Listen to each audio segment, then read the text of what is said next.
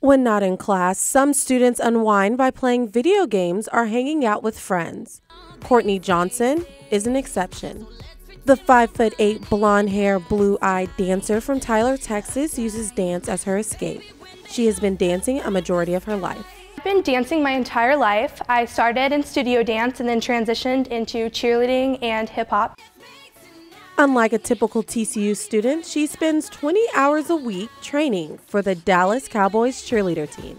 It's always been a huge dream of mine. It's something that I've always wanted to do, and I've always knew I wanted to do it, but it didn't really become a reality until I got accepted to TCU and I moved to this area. I started going to the dance classes, meeting some girls on the team and some other girls that were trying out.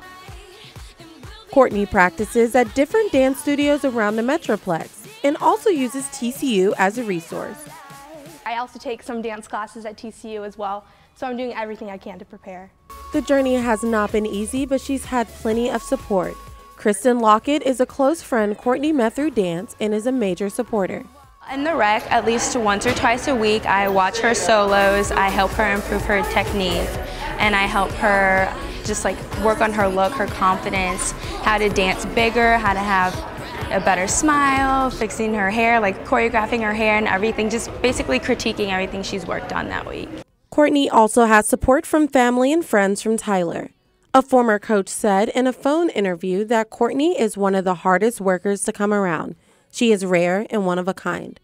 Courtney says she wants to inspire people to follow their dreams by pursuing her own. Preliminary auditions are May 10th and she's ready to get started. Officially auditioning, I'm 100% in this, I'm 100% dedicated, and I'm so excited. For this Horned Frog, the reward is greater than the risk. Taylor Williams, TCU News Now.